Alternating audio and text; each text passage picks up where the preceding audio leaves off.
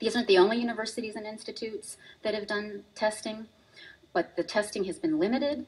It needs more money to continue, and there has been complaining about lack of funding for this very important work. Current and past food testing programs have a number of shortcomings. Most samples are only tested for gamma-emitting radionuclides. Testing has been severely curtailed now, even though Fukushima is still spewing and the contamination is becoming entrenched.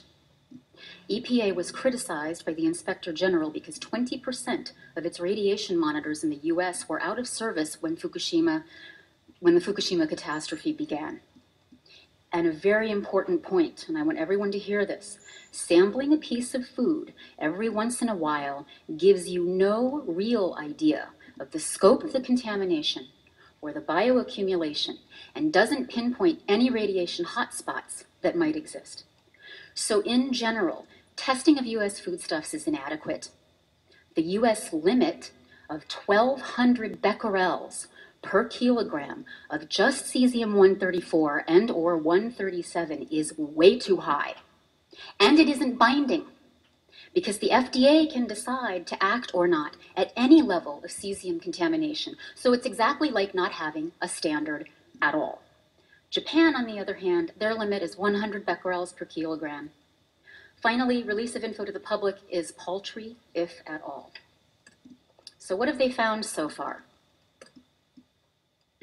California kelp, iodine levels were significantly higher than before Fukushima. They didn't test it for cesium, and they should.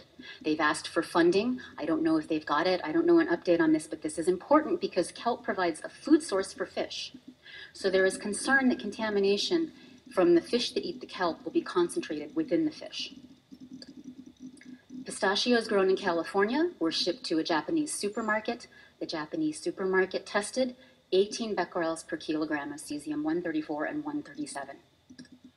And then they shipped them off their shelf. Was tested and approved for market sale and then recalled, but not before it was fed to Japanese school children. All of this beef could have been sold to the US, and the FDA may not have pulled it.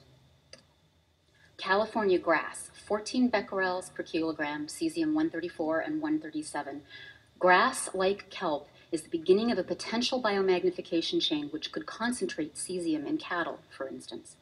And as Berkeley put it on their monitoring site, for understanding the time dependence of food chain results, the grass and soil is what to look at. Green tea, 162 kilograms of it shipped to France from Japan and rejected because of this level of contamination, 1,038. The US recommendations would have accepted this. Bluefin tuna swam all the way across the Pacific and reached the California coast, retaining cesium-134 and 137. Canada's cesium limit is apparently 1,000 becquerels per kilogram of cesium.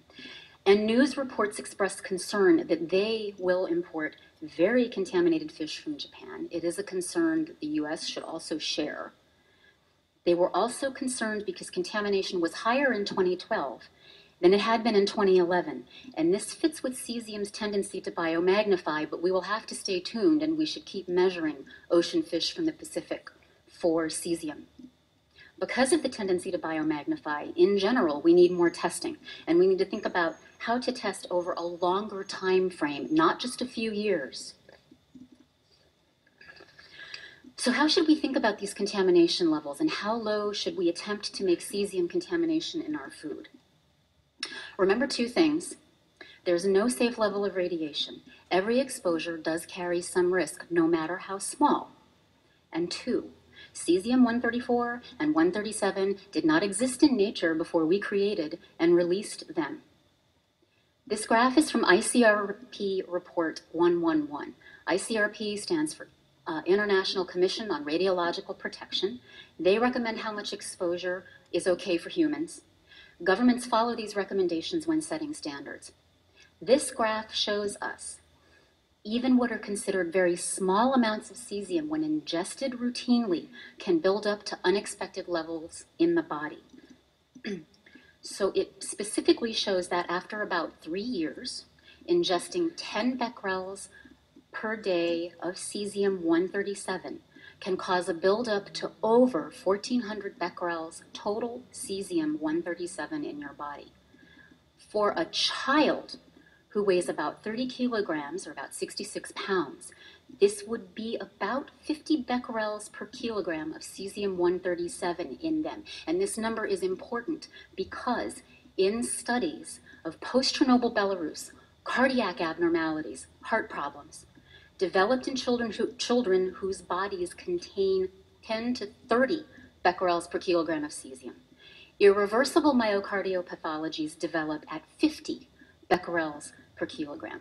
Additional pathologies at these low levels can include hormone imbalances, angina, diabetes, and hypertension, which, by the way, are all sort of aging diseases as well. In addition to these diseases, as cesium passes out of your body, its radioactivity starts to damage your kidneys and your bladder, which in turn damages your body's ability to rid itself of the cesium. This could mean that your body could collect cesium more quickly than this graph currently shows, which means the total amount of cesium in your body would be higher over time than this graph shows from chronic ingestion. Why is the US guideline so high? And how about Canada's? Well, it seems to be some sort of official policy to encourage people to accept increasingly radioactive food. Consider this quote also from ICRP Report 111. There may be situations where a sustainable agricultural economy is not possible without placing contaminated food on the market. As such, foods will be subject to market forces. This will necessitate an effective communication strategy to overcome the negative reactions from consumers outside the contaminated areas. So their plan consists not of informing the public that these contamination levels, what the contamination levels are so that we can decide for ourselves what is and is not appropriate. It consists instead of convincing us that man-made radiation in small doses is not harmful. So what are we going to do about this? Well, Beyond Nuclear, in coalition with other groups that are part of the Fukushima Fallout Awareness Network, or FAN, are in the process of petitioning the Food and Drug Administration of the United States for a binding contamination limit of 5 becquerels per kilogram of cesium-134 and 137. We're also asking for testing of soils and other things. We are asking that the testing be widespread and that the data collected be recorded in a publicly available database, no matter what the cesium contamination level. A database of this information, if constructed properly, could inform research on cesium mobility, biomagnification in the environment, so it could have a broad usefulness, not just for consumers, but for research as well. If you want an easy-to-understand resource on this whole issue, Silence Deafening Fukushima Fallout: A Mother's Response by Kimberly Roberson speaks to the urgent need for food monitoring, as radiation from nuclear power is now migrating to our homes and kitchens. And of course, I'm with Beyond Nuclear. We have a newsletter. We're going to be having a public petition so that people can sign on this issue. We haven't got it up and running yet, but stick with our website, info@beyondnuclear.org, and you can request our weekly newsletter. So, concluding remarks. When I first started to collect information that would help me recommend a level for cesium contamination in food, and 5 becquerels per kilogram was being bandied about, I wondered if this limit and the testing most of our food supply was somehow unreasonable.